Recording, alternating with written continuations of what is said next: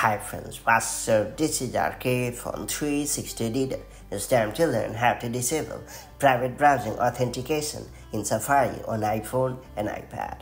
With iOS 17, Apple introduced several new privacy and security features to its mobile operating system, one being the ability to require secondary authentication for private browsing tabs in Safari. If you have any private browsing tabs open in Safari and then exit the session or the app, Apple's browser now requires Face ID or Touch ID authentication or passcode to access them again. In other words, if someone gets hold of your iPhone or iPad when it is unlocked, they still won't be able to view your private browsing tabs without knowing your passcode.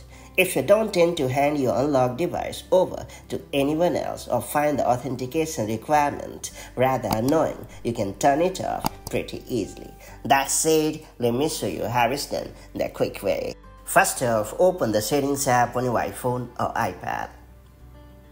In the Settings menu, scroll down and tap on Safari. Under the Privacy and Security section, turn off the toggle next to Require Face ID or Touch ID to unlock private browsing and you are good to go. And that's pretty much it. From now onwards, you won't be asked to authenticate your private browsing mode using Face ID or Touch ID. If you found this video helpful, do like and share it, and I'll see you in the next video with more such handy tips and tricks. Till then, stay safe and have a great time. Bye-bye.